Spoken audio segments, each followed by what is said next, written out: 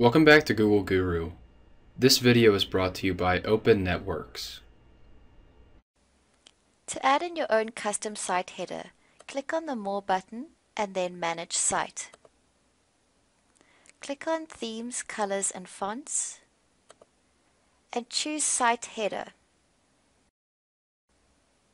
Make sure the background is highlighted and click on the Add Image icon. Search for your image on your desktop and click Open. Then click on Options. Here you can decide if you want your image to repeat or not and where you would like it to sit. Then click Save and return to your site. You may notice that the site header has been cut off. To correct this, click on the More button and select Edit Site Layout. Click on the header. You will see it blanks out when you hover your mouse over it.